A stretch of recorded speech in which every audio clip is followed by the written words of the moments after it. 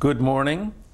This is November 29th, 1999, here in Natick, Massachusetts. This is the part of the Morse Institute Library continuing Veterans Oral History program. And this morning we have with us Arthur Haywood. Arthur, welcome to our program here. Can you mind if I ask you what your age is? 73. 73, and what is your address, please? In Natick? In Natick, Mass. Yep. And what is your current marital status? I'm married. And do you have children? Oh, yeah. Seven. Seven children? 7 children. And how about grandchildren? And I have 4 of 5 grandchildren. You must have had a very busy Thanksgiving at your house. I did. Lots of turkey. Right. Where were you born, Arthur? I was born in West Newton. And raised there, or? Right, raised there, went to high school there. And when did you come to Natick? I came to Natick 20 years ago. About 1979, something like that? Right. Okay. And what was the community like when you got here? Do you remember that?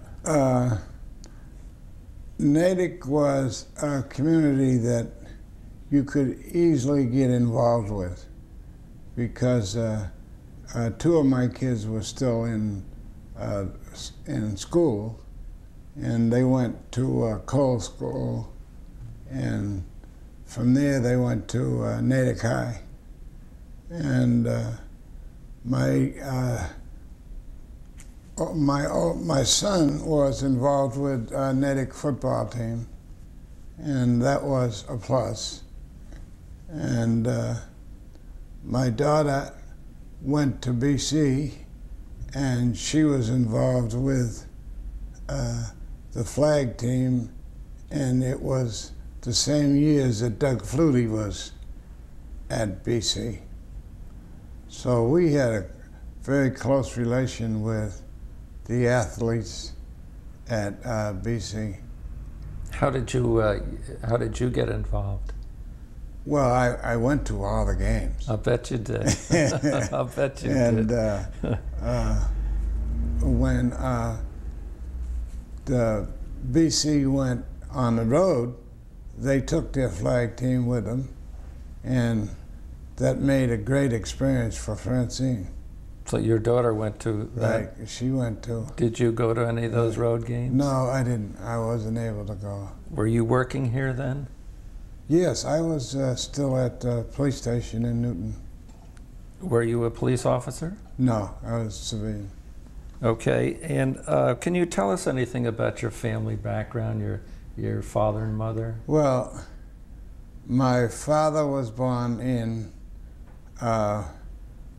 Dorchester. My mother was born in Lynn. And in those days, there was a close relationship because the transportation was all by a local transportation. Streetcars or buses? Streetcars and buses, yeah. Right. And the people from Lynn and Salem used to come to Newton all the time. And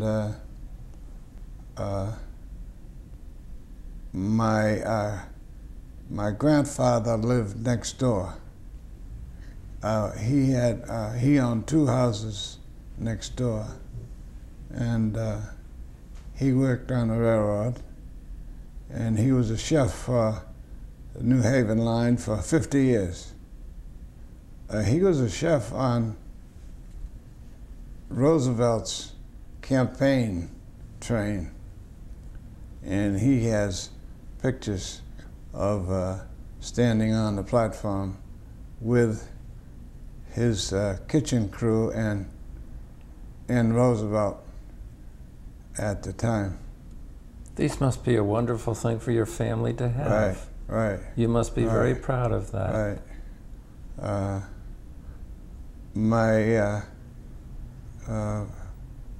My father was connected with the police department in a category of he used to wash cars down there. And lo and behold, my time came around, I ended up working for the police department too. And I had one brother that was a police officer. And we've had a great tradition in Newton. You go anywhere in Newton and ask people, do you know the Haywoods? And they'll tell you which one. But it's been a great experience, and I'm thankful for my family of having been such honorable people. And you've got some very good memories and very historic ones too. Yeah. To have been associated with President Roosevelt. Yeah, right. Yeah, that picture of Grandpa, he cherished that picture. Oh boy. I hope you're taking good care of it. Yeah, we are. We are. If I look at your numbers correctly, then you went into the service when you were in Newton? Yeah, right. Okay, can you tell us about that? Was this about in the 40s? Right. About, I think you said 1943? Right. Can you tell us about joining the Army? You know, during the time that I went into the Army, the South was pretty well segregated.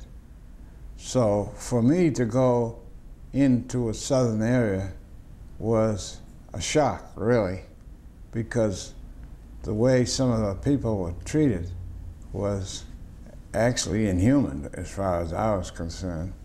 But you have to deal with it in its content.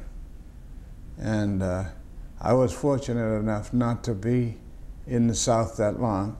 I was in Missouri for 3 months, and I was in South Carolina for 2 months. Why did you join the Army, Arthur? Well, I felt it was my duty. No, I meant other than the Navy or the Marine Corps or something. Oh, it was the only thing that was available at the time. I see. They needed Army people, and my brother was already in the Army, and I felt actually that I should join.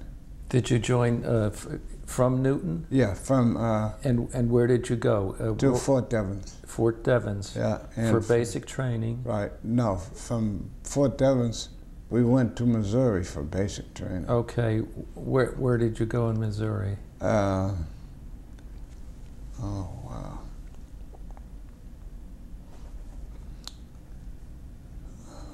Oh. The name of the camp is, I can't remember. Oh, that's not really important. Can you tell us about basic training when you went in? Well, basic training was done by black officers, and you were able to relate to them because I am black.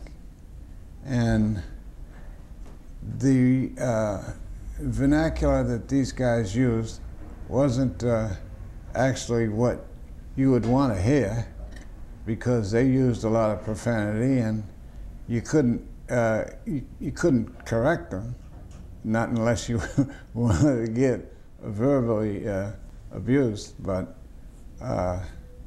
things worked out. Our actually commanding non-com was a man that had served in not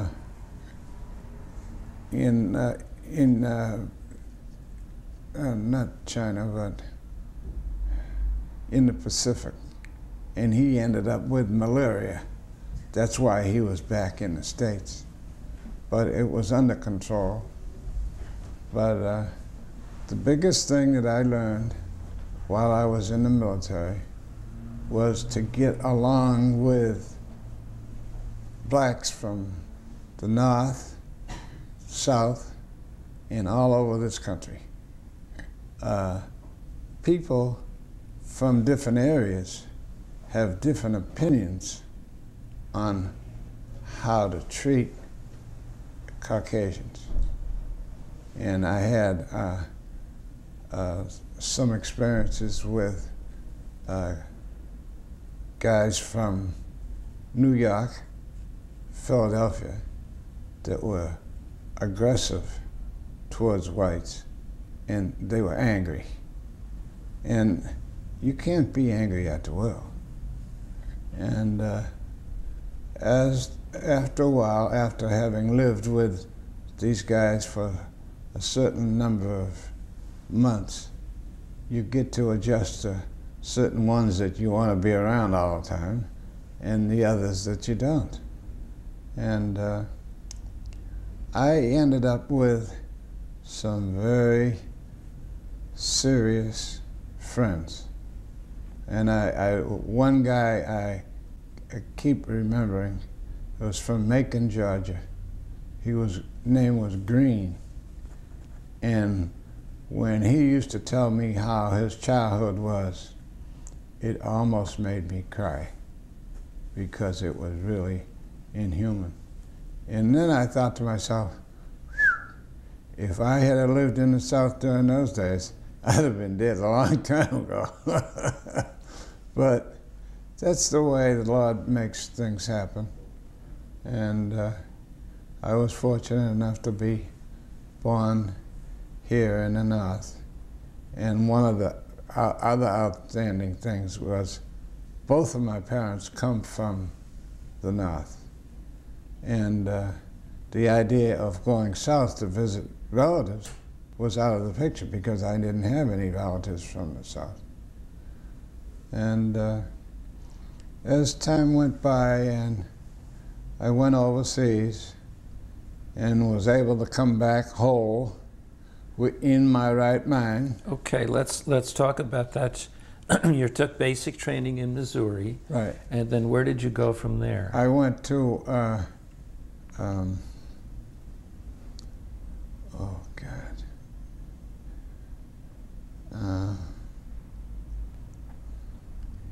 It's not Nevada, not Wyoming. You were sent to Wyoming? Right, yeah, Fort Francis, Francis E. Warren in Wyoming, yeah.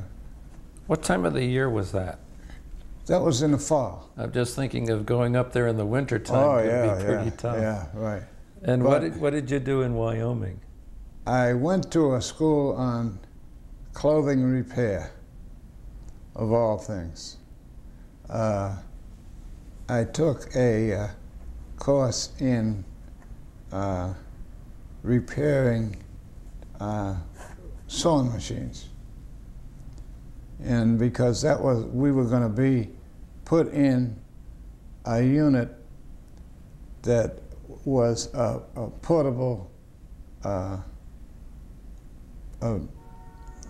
vehicles that had sewing machines in them. And we were going to just actually repair clothing.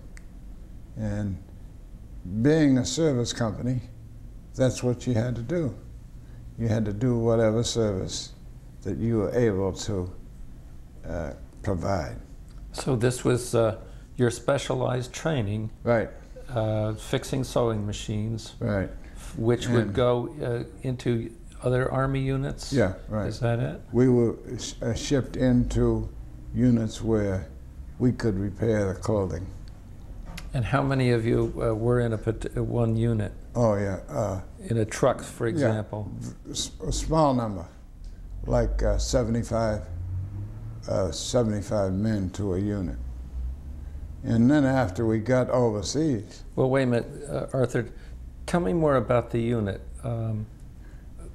75 men, what did they do? They learned how to put a sewing machine together from scratch and operate it. And you had to be pretty fast to pass the test to go further along on what we were there for. And you had trucks with sewing machines in them? And how many men, for example, would be assigned to a truck? Oh, I'd say maybe 15. And did you have your own special truck that you were assigned to? Right. With a group of other men that Yeah. stayed with that truck? Right. Okay. And then, so where did you go from Wyoming? We went to South Carolina. And that was my first time in the Deep South. And boy, did I learn a lesson down there. What town in South Carolina were you in? Jacksonville. Jackson. Right. Camp Jackson? Yeah, Fort outside of Jackson. Columbia. Yeah, right. Yeah. We were going to go in town one day, and three of my friends, and we got on the bus. The bus was empty, and we waited like a half an hour, and the bus never left. So we asked the driver, "When are we leaving?" He says, "We ain't leaving nowhere until you boys get in the back." So that was my first lesson about being in the South and not being withstood. That was my first time in town and my last, because I never went back.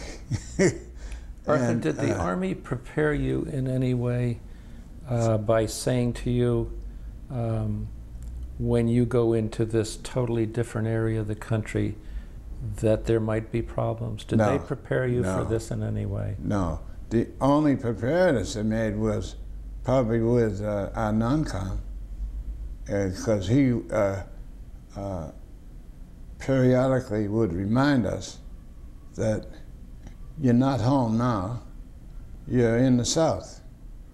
And that was a statement within itself. He was a very nice guy, and I appreciate what help he did give us. So you went into Columbia once and never went back? Never went back. What did you have do? no idea of going back. Did you stay on the base? I stayed on the base. And the base was comprised of two sections. A black section for black troops, and in between there was a farm, a dairy farm, and then there was the black troops. And you were separated, and you weren't allowed to go in the area where the white troops were. You had your own mess halls? And right, own mess all hall. facilities, all Right. different. So the United States military base in 1943 was segregated. Oh boy, and how? We had the commanding officers were all white, and we didn't mind that too much because we were learning something.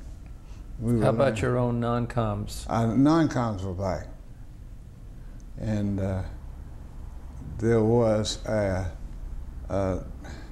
feeling amongst some of the guys to rebel against the white officers.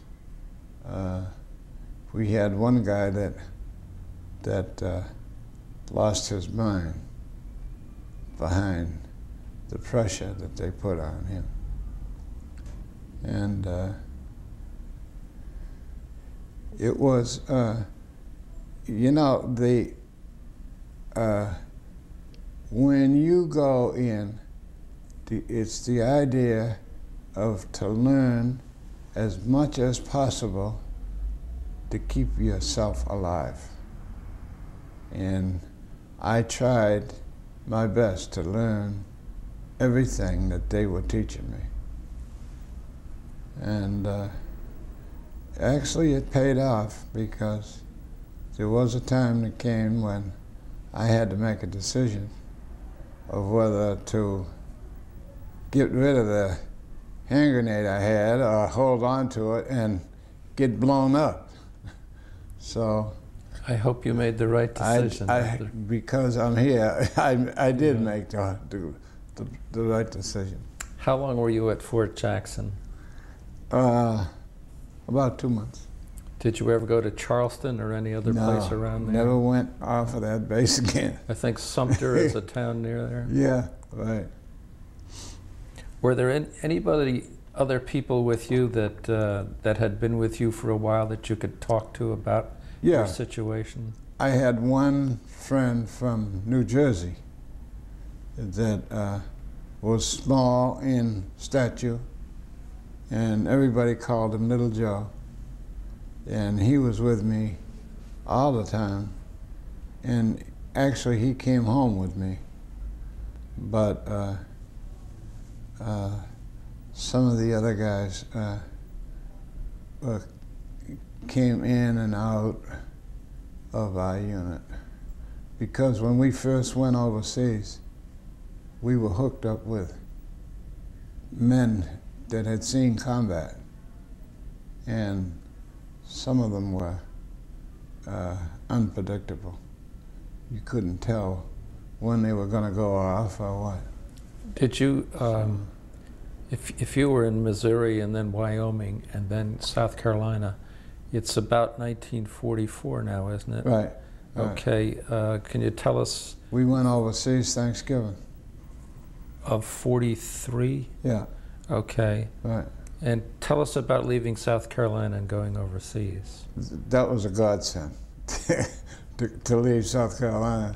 And because so many of these men that I were with had no experience on boats, when we got on the ferry in New York, I had one guy that was standing near me. He couldn't understand how we going all the way over to Europe on this little skimpy boat. It was nothing but a ferry. Weren't you with some guys who probably had never even seen the ocean? Yeah, right, right. Yeah, that's for sure. Did you sail out of New York? Yeah, right. We sailed out of New York. Did you have any chance to get home before you went overseas? No. You didn't? No. Do you know what ship you sailed over on? Oh, no. It was a troop ship, And where did you go to? Le Havre. So you went to France? France, right. Yeah. And from there, we got on trains that went northeast towards Nuremberg. You went up into Eastern Germany then? Right. Okay. Right. And how many of your unit were with you? You were with 15 guys that you trained with in Wyoming? And more men. Okay. More men.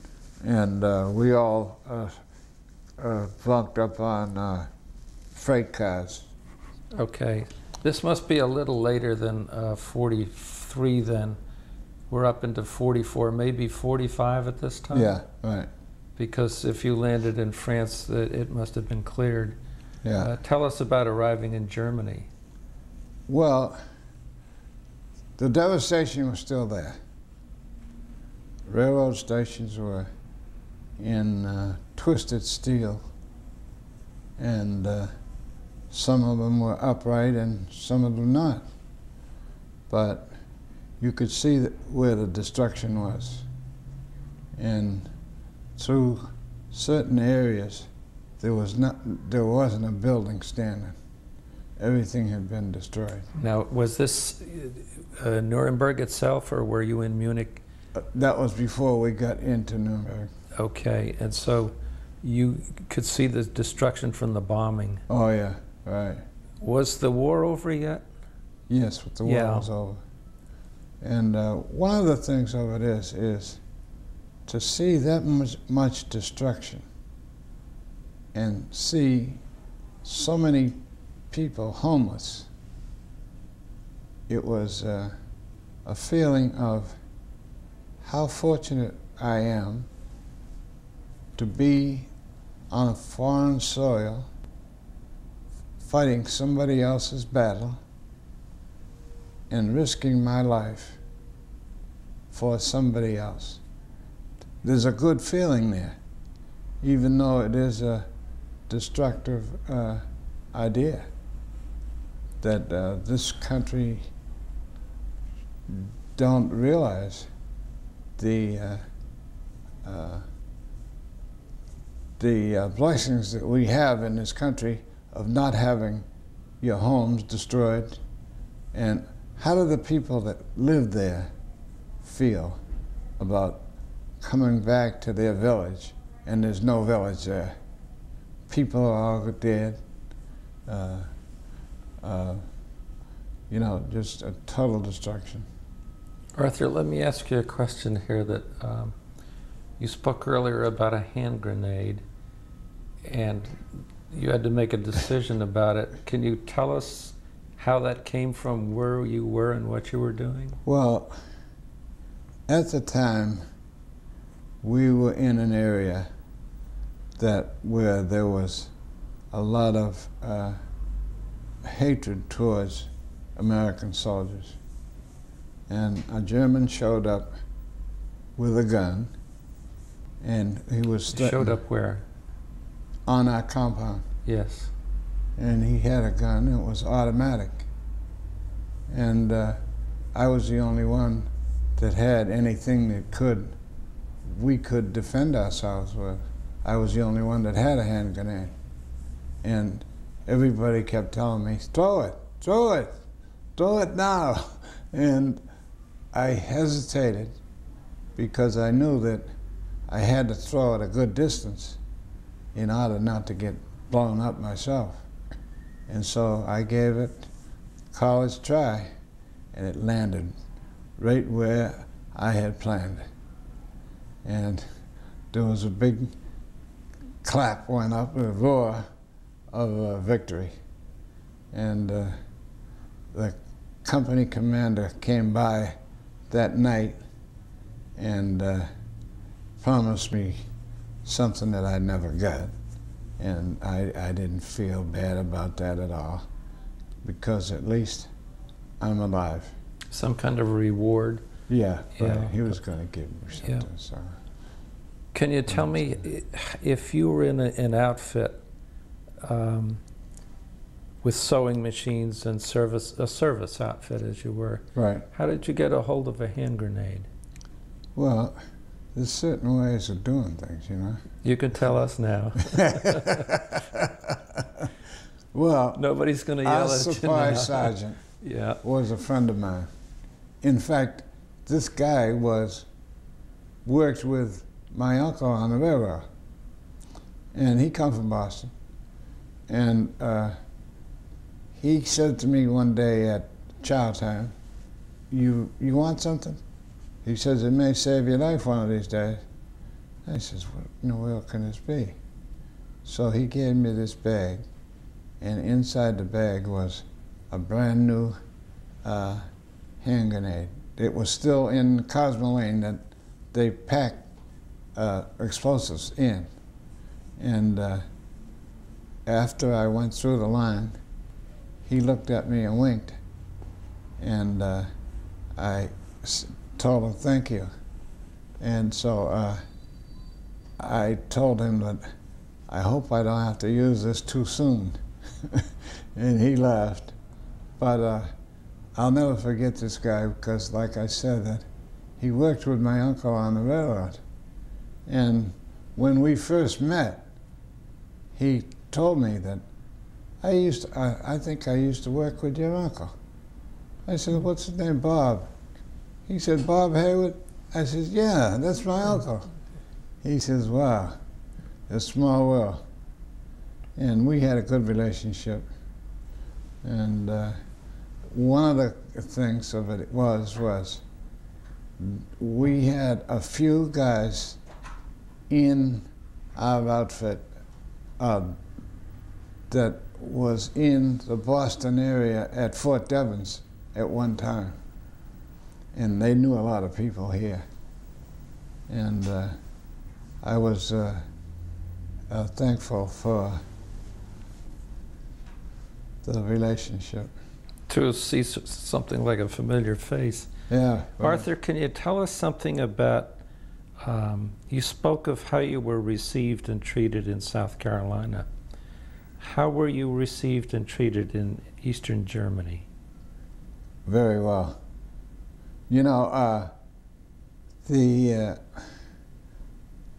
The Germans were, well, some of them were. I can't say all of them. SS troopers were more strict and prejudicial than the regular soldiers. And you could tell the difference because at one time we had SS troopers and regular Nazi soldiers in the same camp. And there came time in the wintertime especially when the prisoners had to provide the fires for the heat, and the officers, SS officers, they refused to do their part. So we had to almost physically threaten them to do their part. And gradually, the troublemakers got shifted out into other outfits. But those SS troopers were tough. They were really determined to have their way. You were there I'm sorry, I interrupted, Joe.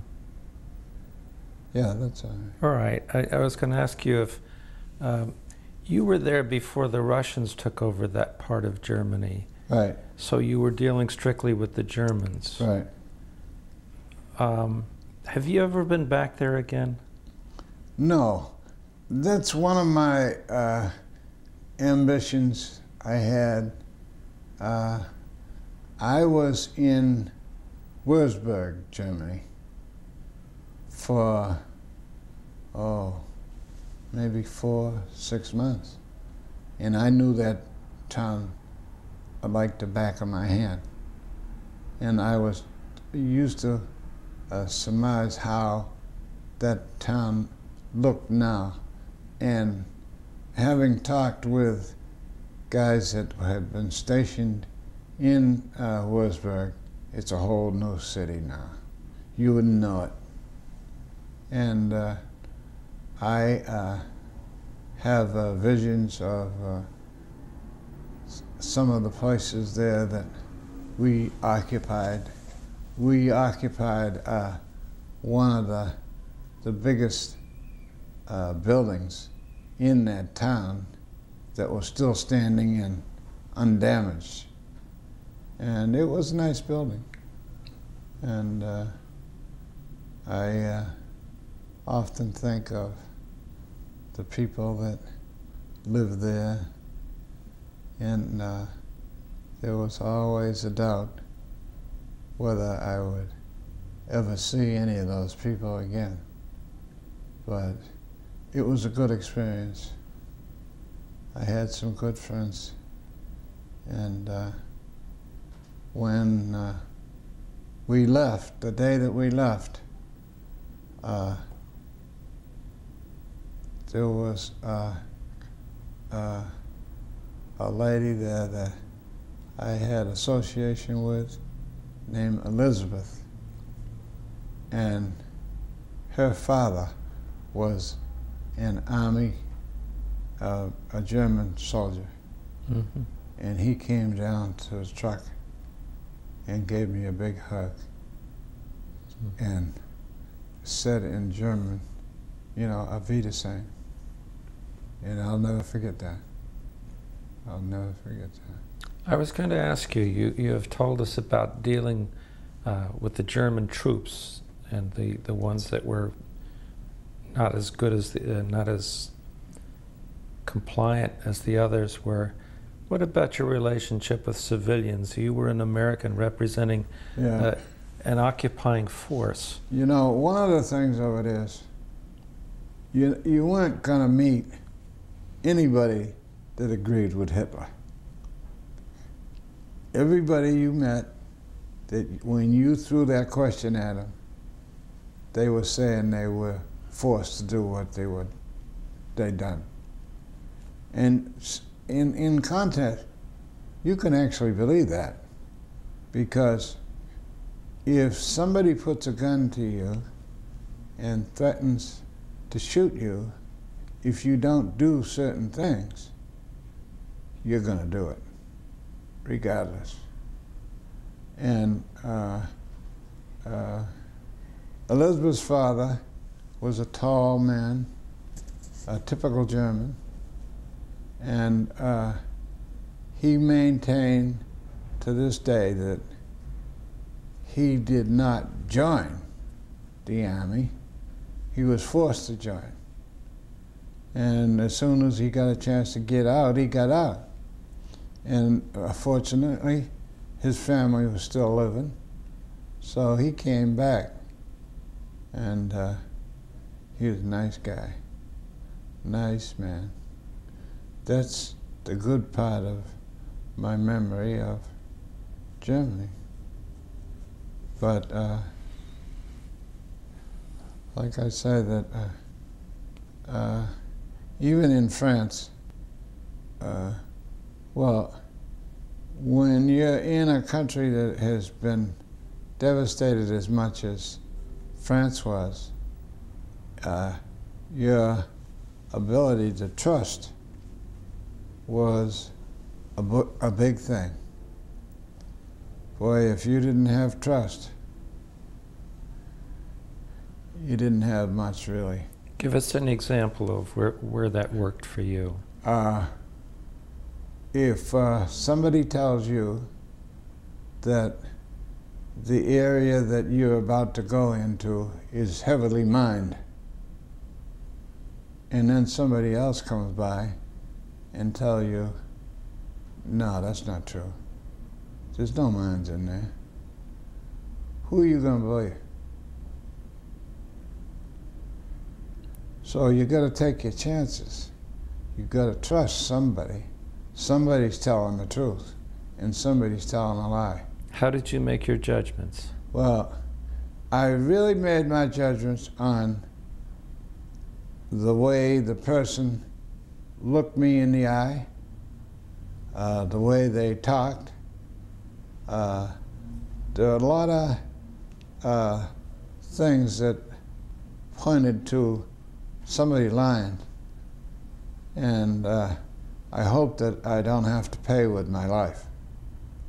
And it paid off because the person that told me the place was heavily mined was lying, because he'd never looked me in the eye.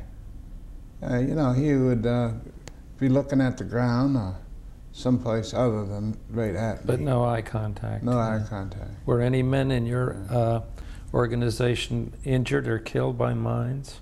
Yeah, yeah. They were? Yeah. We were going to a going away party, and there was an area in the woods that had been, we were told that it had been heavily mined, but the mines had all been taken up. Well, they weren't. And I was in a Jeep with 4 other men, blown to bits. The driver was killed. The guy in the front seat was mutilated. And I was the only one to get out alive without a scratch.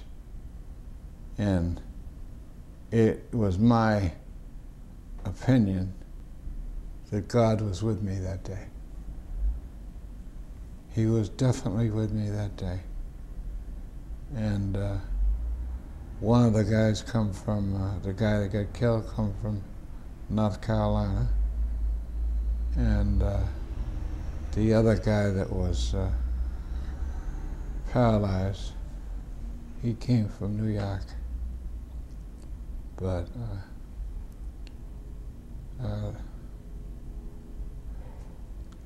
those guys were.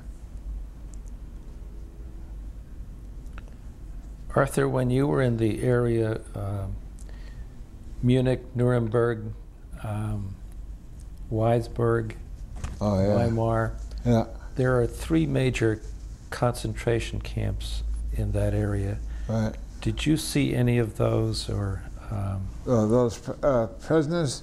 Yes. We were able to, we were on a truck convoy, and we were able to see, I don't know which group of Nazis they were, but we were able to observe some of the Nazis that were on trial there. At Nuremberg? At Nuremberg. Yeah. And oh boy, the feeling amongst the guys that were on the truck was one that I wasn't very proud of, but that's the way things happen. Other than your close call in a Jeep, were you at any other time wounded or injured in No. in the area you were in? No, that's the closest time. I couldn't believe that when I became conscious and was able to feel if my legs and arms and things were still there, I still couldn't believe it. And I asked, the nurse was there, if I was whole. She said, "You sure are." And I was thankful for that. As a military man, you were prepared to fight the Germans. Right. You were taught to. Right. You were taught, you knew of their history. Right. And then you went over and met them and talked to civilians who had been Right. under the Nazis. Right. What was your feeling toward them, and your feeling about what you had been taught and the reality of facing these people? One of the things of it is, like I said, that when I would meet people that said they were forced to do what they did, I had to take that in contents of how they said it and what they said. And by that I mean some of them were adamant to the fact that they had to do what they did. And others were apologetic about what they had to do. And one of the things that I used to ask all of them, did you take advantage of collaborating with the authorities? And some of them would say yes, and some of them no. But the ones that said yes, I could look around and see from where they were living that they had taken advantage, because their houses hadn't been destroyed. They had the finest of furniture. And the others were, some of them were living in shelters. And you could see where, even though they did collaborate, they had a hard time. But like I said, that the Germans were, you know, when things got real tight for Hitler, he was a madman. And you can see why the people dropped off the Hitler bandwagon. But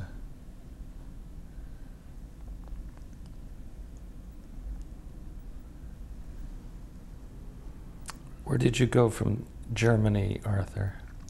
From Germany, we came home to the States, came into New York Harbor. You sailed back across the Atlantic? Yeah, sailed back. You know, everything was on ship then, you know. Yeah. And were you met at the pier by anybody, or No. The war was over, so you were coming home. And Oh, right. And coming into New York Harbor, there was a big sign, "Welcome home, boys, well done." Now, I'm standing at the rail with a friend of mine, and he says, "Boy, that's a hell of a big sign there." I said, "Where?" I couldn't see the sign. He says, "Don't you see that sign there?" I said, "No."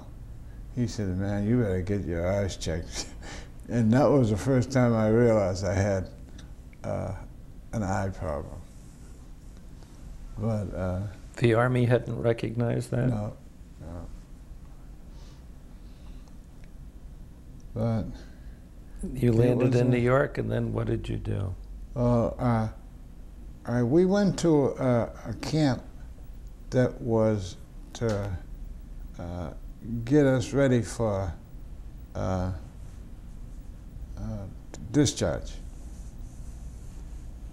And during the time I was there, I ran into a lieutenant from South Boston. I don't know how I did that, but anyhow, he got to talking with me about what was the process I was going through. So I told him. He says, "Oh, you can do better than that. Hey, they're talking about 3 or 4 days. I can get you out of here in a day." So I said, "Huh?" He said, "You follow me."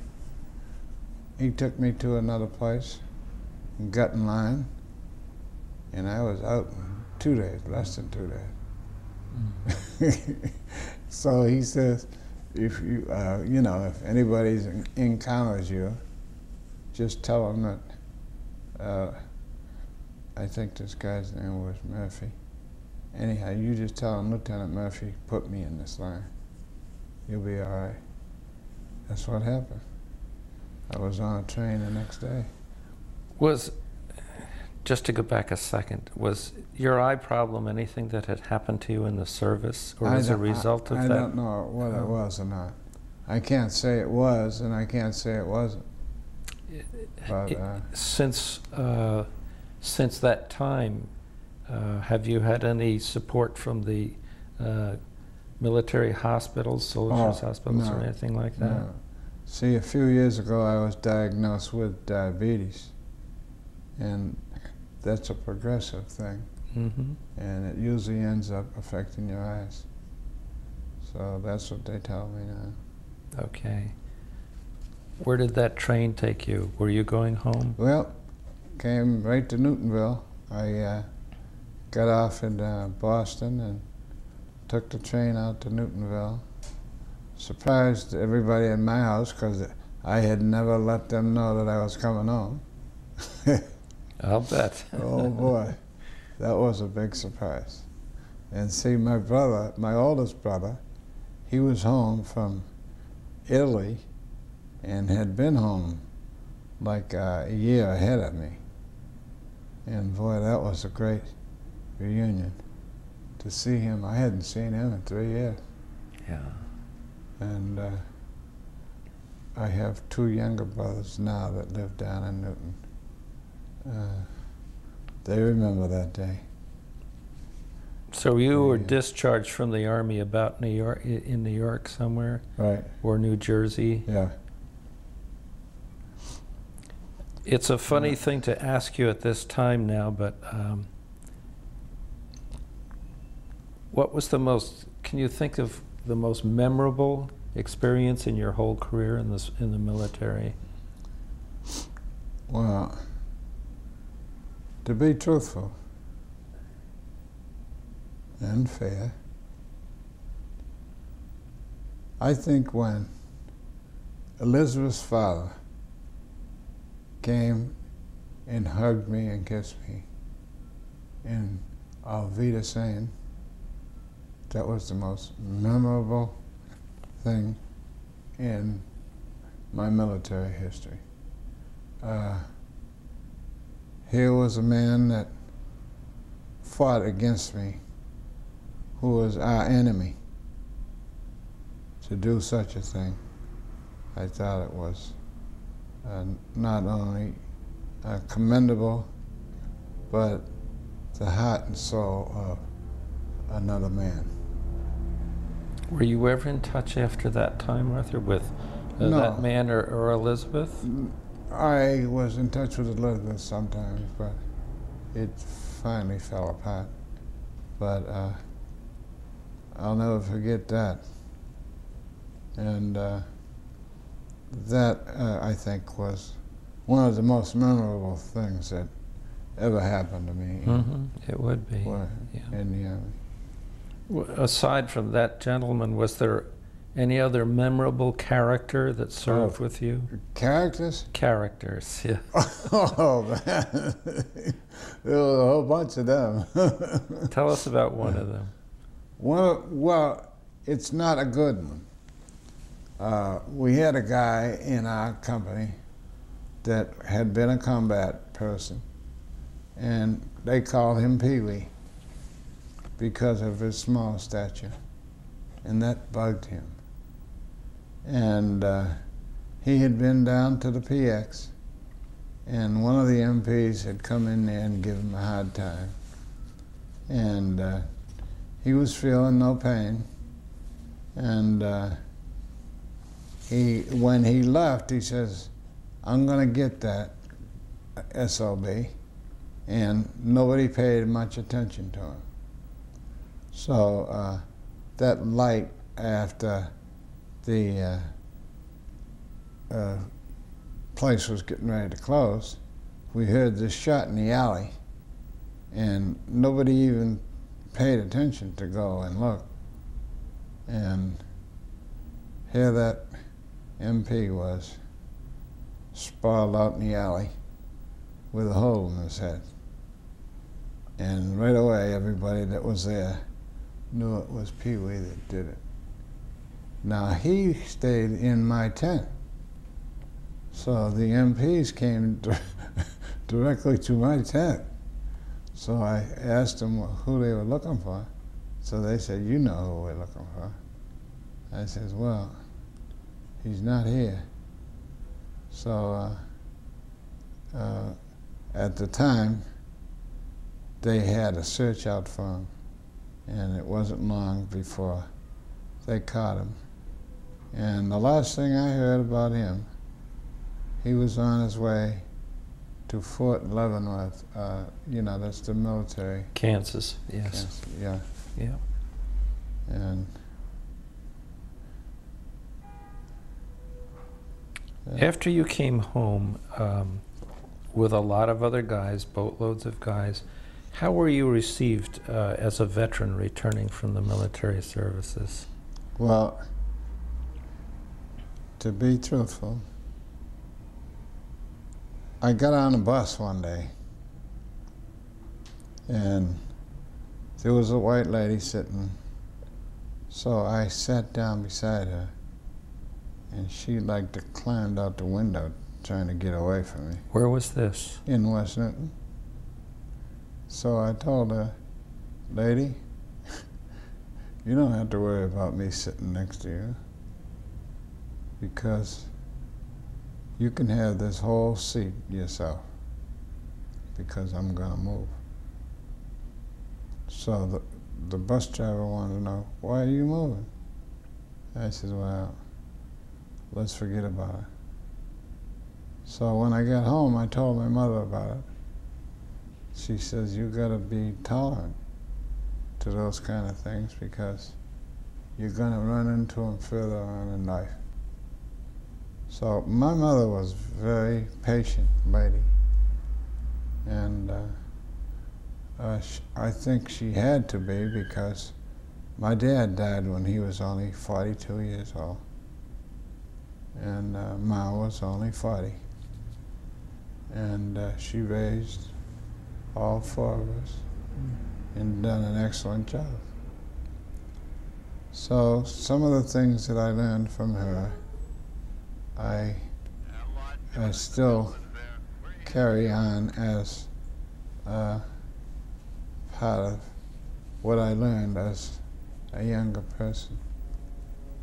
Did you join any veterans groups, any organizations when you came home? I belong to all of them down there in Newton. 440, and Veterans of Foreign Wars. And I joined the Veterans of Foreign Wars after I became connected with the police. But the other, well, 440, I belonged to that for a long time. What is the 440? A veterans organization. I see. Yeah. How important to you was serving in the military of the United States? Well, I'll tell you. I don't see what my future would be if I hadn't have joined. Having joined and served was a lesson in tolerance and I forget how to put it, but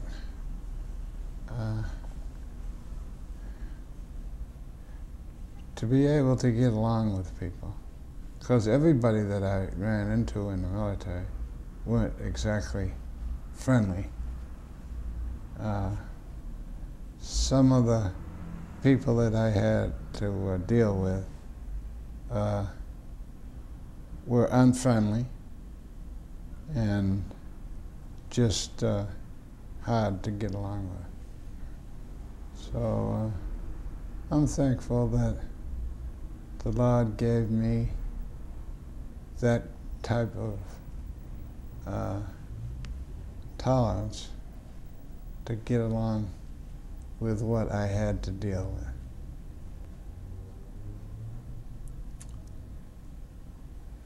Maybe you have just answered the next question I was going to ask you, how it affected the rest of your life. You apparently learned lessons in the military that had stayed with you forever. Yeah, you know, one of the things it just came to me was, if somebody makes a decision and they're pretty sure of it, wait a minute, wait a while, they'll change their mind. And sure enough, all through life, that's what has happened. I've had people tell me that you can't do this or you can't do that. And I just took it in stride and waited. Sooner or later, they changed their mind. Oh boy. That's a good lesson to learn. Oh boy. Just wait a minute. Yeah. Arthur, you went into an experience that taught you a great deal, and it sometimes was pretty unhappy for you, and you almost got killed. Is there one thought or memory more than anything else that you would like to share with us today, or your family, or people who will be looking at this tape a long time from now? Well, because I have such a large family that still, I have one son that has the same temperament that I do, and his name is George, and he lives in Peabody. He's a quiet person, like I was, and he has the ability to stand and look back at things and visualize them as something that he would do.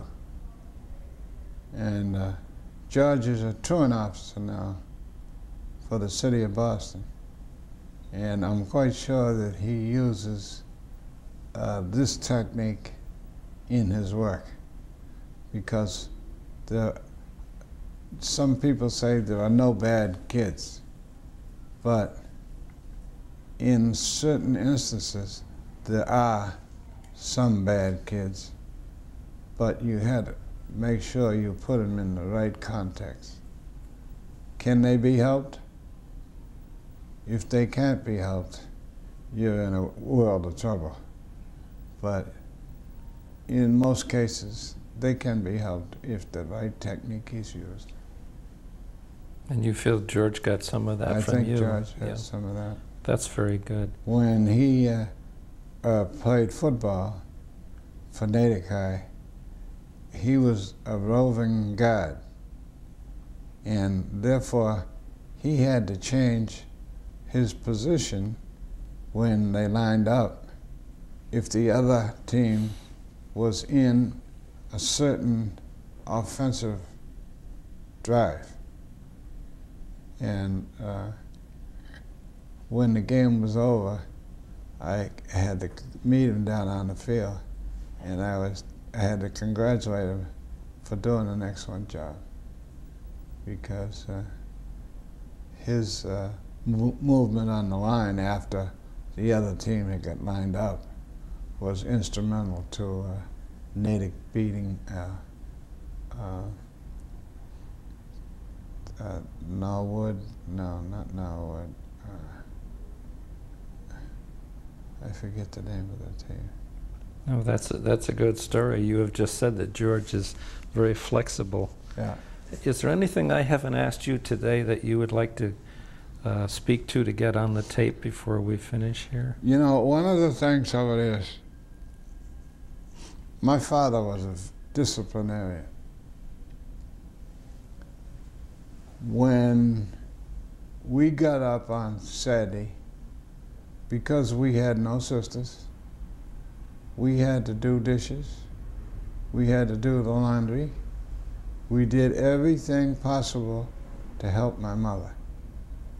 And that was due to the fact that my dad had instilled in us to do everything possible in the house to help her. And that carried on all through our younger and teenage years. And when I went in the military, my brother went in the military, and we got orders from the sergeant or whoever, there was no hesitation. We did what he asked. And that was because we come from a family of disciplinarians. Like I said, my dad was a disciplinarian. And I was thankful for it. Very thankful for it. Oh boy, to get some people that when they're told to do something, they will rebel just because of the fact of they're able to rebel. But if you stand back and look at what you were asked to do, it's no big deal. No big deal. Arthur, we thank you very much for coming in today. You told us a very, very interesting story, and I'm sure people a long time from now are going to appreciate looking at it. Thank you very much. I hope so. I hope so.